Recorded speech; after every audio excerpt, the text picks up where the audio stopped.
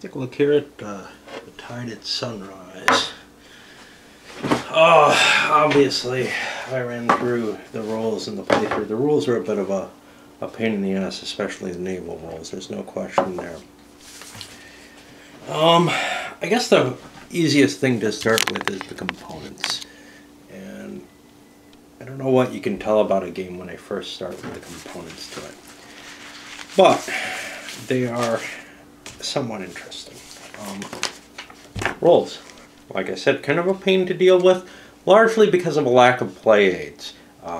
A good play aid for this game with some information on it would make these much less painful in terms of something that you have to keep referencing. They're not a good reference book. They're not very long, but they're still fairly difficult. There is one page on the back that gives some information. But most of this information is present on the map.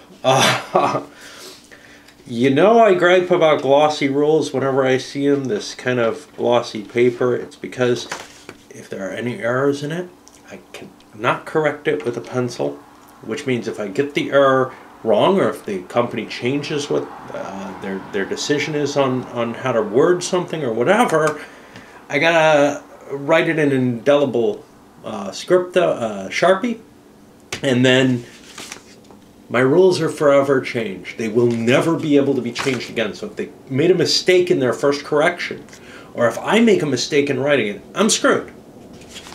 Terrible kind of paper. Never should be used. And they could save some money by maybe not printing in color, right? Yeah, I don't know how much color really helps, but it certainly is a big negative to me to see these guys. The counters, they're kind of nice actually. I got nothing bad to say against the counters except for the fact that you get a whole bunch of them that don't do anything in the rules. What you need for that is one of the sets of naval rules. There's an online set of naval rules, and these are pretty damn crappy. They may have been updated since then. I've seen the original Japanese rules, I believe, online. I will try them the next time I play it, because these are pretty much shit, and the intention is this dull little dice fest. There's very little. There's a game of Rochambeau as to, you know, what advantages you have in the battle, and then you just roll bunches of dice. And to me, that is not a well-designed naval sub-game. You also have to print out this little naval map. Actually, you don't have to. You could just, you know, draw up some boxes or whatever. But, yeah, you're not getting a complete game here. You're getting part of the original Japanese game, slightly modified in terms of the land rules, and basically completely rewritten naval rules. I don't know how good the Japanese naval rules are. I saw very few changes to the land game, but the naval rules seem to be a complete rewrite, and one that does not impress at all. It's kind of not really components anymore. By the way, those naval rule component, the component of the naval rules, other than the fact that it's a, you know, print it yourself piece of crap, no thought, no effort was put into getting a polished product out there, because hey, you know, we're not paying to print a rule book, so nobody will gripe too much because it's online rules. That's what you have to face if you ever start seeing companies stop including rule books in games, is they'll throw out a piece of garbage to begin with and fix it later. What about the map? Now, the map is gorgeous. Like I said, the counters are nice, but the map is absolutely gorgeous. But I found it nearly unreadable. Functionally, it fails. You need really, really bright lights and great eyes to be able to see this thing. Things like the river line here. Hey, we're in nice dark lighting that I usually deal with. It's just very, very difficult to see what's going on the map, and not very helpful in terms of play. This is not a Simonson designed map, which just kind of has visual beauty as well as functional effectiveness. And it's a shame when a map is so pretty but unable to serve its function well. Yes, you can play on it. That's not a problem. What about the game itself? So, there's not a lot that's too exciting about this, except maybe the naval rules. The naval rules are interesting. However, they're so deeply flawed in this incarnation that I'm willing to give the Japanese rules a try. It looks like, that was supposedly a classic game. You kind of don't get the feeling that naval rules that are so shallow and ineffectual would be included in the classic game. Now, the base game of this says, hey, you just roll on a chart and see what happens for the naval engagements. So the rewrite of the naval rules, I don't know why it was even put in a half-assed sort of way that it was, but it wasn't really intended for the game. They just made all the counters for it and figured they'd release rules for it later or something. The actual core of the game is pretty much a normal move and combat, almost operational feel game.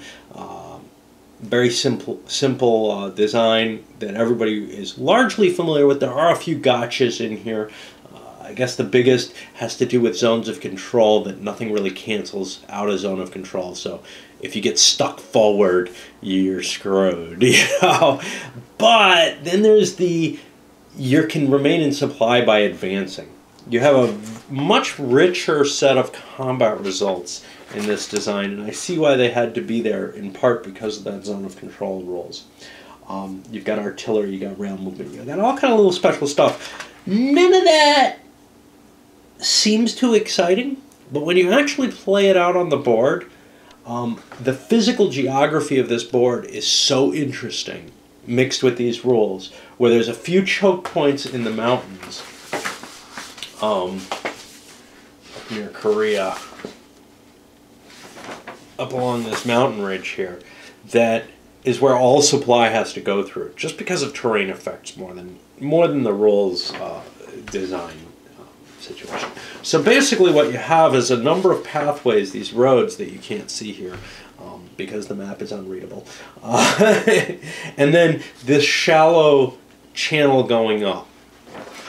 And then the Japanese have the goal of taking Port Arthur over here, which is a tricky nut to crush because it's fortified. There's a fortified choke point here, and they can't get a lot of strength against it. They can just get 2 stacks of units against it. Chances are they won't be able to break the fort with that.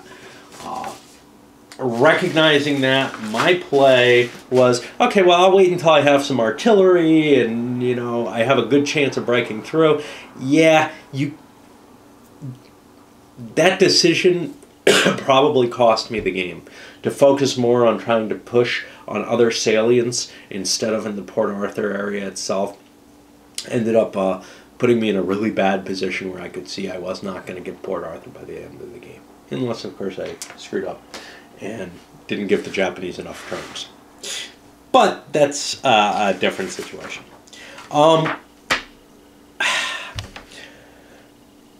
I felt like I was on a path towards victory when you include the Togo points. But that's a key thing here. Without the Togo points, the Japanese get 10 bonus points if you play with the optional naval rolls, essentially, plus whatever they can score in the naval combat, which looks like it's about equivalent to what you score off the chart. In terms of victory points, they have a set goal of 70 victory points they have to reach. Those 10 extra free points seem absolutely critical, and I think you should probably have 10 free bonus points if you're playing with just the land rolls and with the abstracted naval rolls. I may be wrong, though. People seem to receive this game well in this version. I think it's rated differently than the original.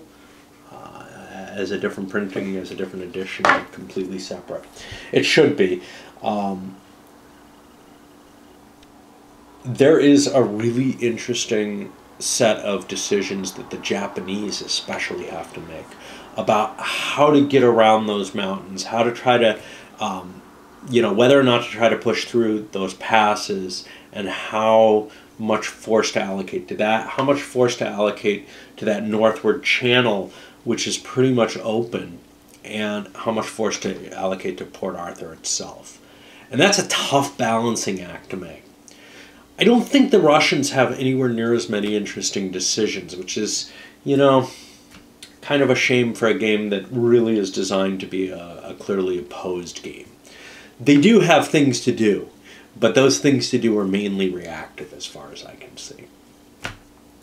Overall, my view of this is pretty close to being a really kick-ass magazine game. You know, it feels to me like with a little bit of development work, etc., maybe the original version before MMP got their hands on it and started changing things was good enough to match things like Winter War that SPI put out back in the 70s. Nice, simple, playable system. Once you get a little used to it, you can start forming your strategy and you really feel like that's all you're working on. Where do I want to go? How do I want to do things? You're not dealing with a whole lot of mechanical stuff unless you throw those naval rules in. However, as I've said, some people have complained that the Japanese cannot win. A lot of people say they don't play with the naval rules. Those may be mutually overlapping groups to a large extent, in the sense that, yeah, if you're playing without that 10 extra points, I think it would be tough. I think it would be real tough. I couldn't win with the Japanese in this, but I could see a path to victory had I played a little bit more cleverly. I could have played a little bit more cleverly with the Russians as well, though.